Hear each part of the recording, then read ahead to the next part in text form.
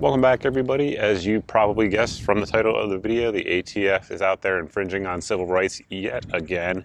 And this time it is for the ownership of JSD 80% Supply. They run, or up until today anyway, they ran a website where you could purchase 80% receivers as well as firearms parts. And if we just back up here, longtime viewers of the channel know that about a month ago or so, I made a video talking about the ATF's new final ruling on what the definition of a firearm is. In that ruling, they said that it wouldn't take effect until 120 days after that.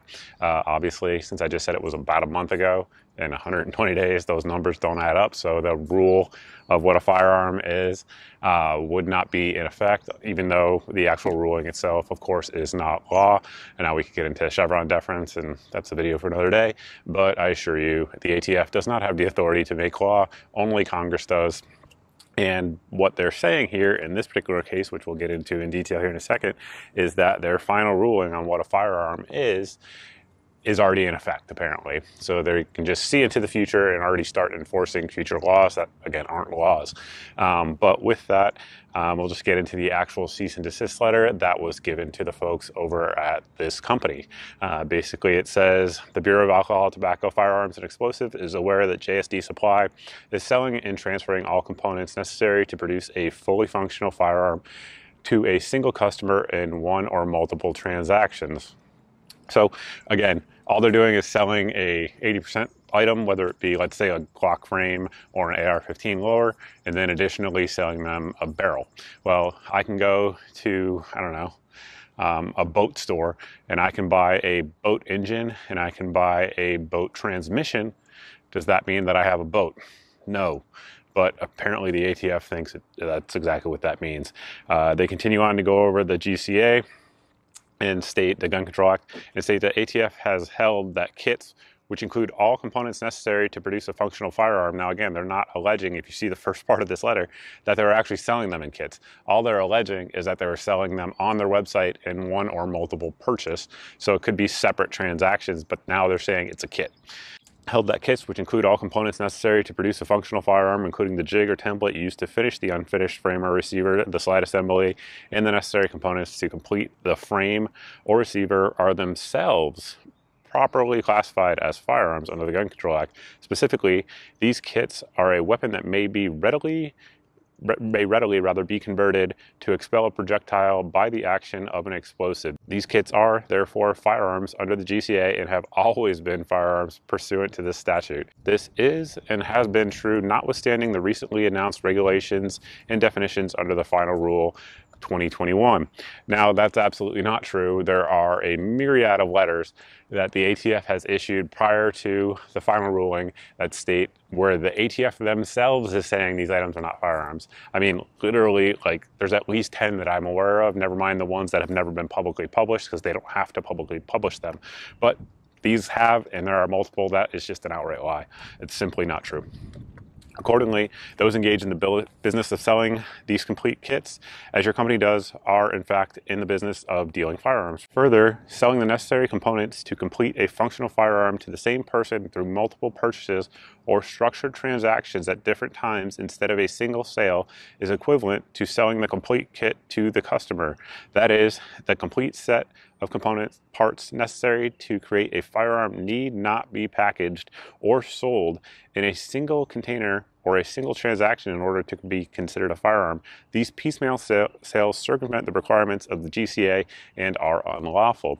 Now, again, there's no allegation that these were even being sold as kits. They're just saying that the mere fact that they were on the same website at the same time means that they are firearms. This is brand new. The ATF has never gone this far, and they're stepping into uncharted territory with this one.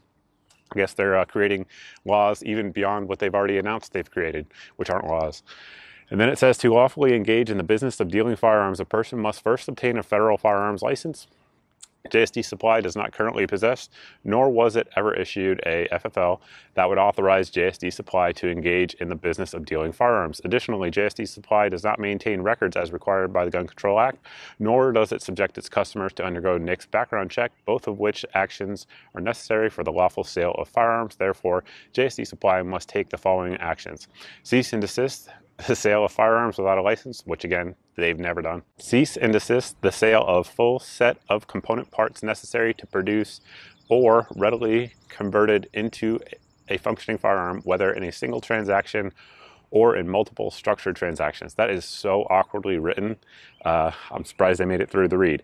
Immediately and fully comply with and abide by all laws and regulations governing the sale of firearms, frames, and receivers. You guys can see the special agent in charge of the Philadelphia Field Division there is the one who signed it and has his contact information there. So what does this mean? Well, right now, if you go over to the JSD website, they've updated it to say what has happened and that their legal team is looking into it. I'm not sure if they're going to have to create a interim website that only sells 80% receivers and then a separate website that sells the other parts. From what I've read here, that would be in compliance with this cease and desist letter. But my guess is the ATF won't care about that, and we'll just go down there, and instead of issuing a cease and desist letter, they'll just walk them out in handcuffs next time if they do that. But that's my guess. I do not know that. But being that the ATF is an organization with a long history of doing very similar things to what I just said, that would be my guess. And unfortunately, very likely JSD Supply as an organization will no longer exist due to the fact that the federal government can just come in and tell you to shut your business down, which is completely legal and law-abiding in every single way. And now the family that owns this company, the family that of the folks who work there, are now all out of a job, at least temporarily anyway. Hopefully that is not the case. Hopefully I am wrong, but that is my guess.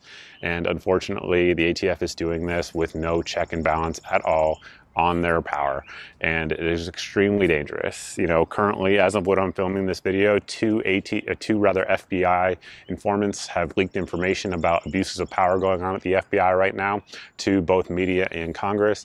I know there are ATF agents who watch this channel, probably some who are assigned by the ATF to do so, and I know there are others that watch it just recreationally because I talk to them. And if you guys are in the ATF right now, and you're somebody who actually believes in your oath of office that you took, I would highly recommend doing the right thing, coming forth and exposing the abuses of power that the ATF is doing. These are only the ones that we see. These are the only ones that are in the media. For each one of these, there's probably 10 or 15 others that we never hear about because the people who this happens to are afraid to come forward, afraid to say anything publicly because the ATF has the power of law. Obviously, there is a FFL right now who is going through a court case, as many of you know, who is accused of essentially encouraging machine gun sales or something. I have a video on that. Anyway, he's actually fighting it. That is rare.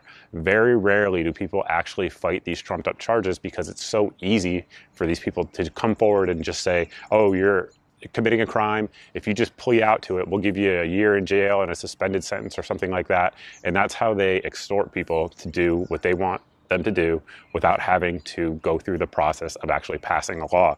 Obviously, the slippery slope here is very wet and very dangerous. So again, if you are an ATF agent who actually believes in the Constitution, which is relatively hard to do if you actually think about it, but I'm sure there are some of you out there. And if you are, come forward, expose what's going on there beyond what we're doing here on my little lowly channel out here on my dock.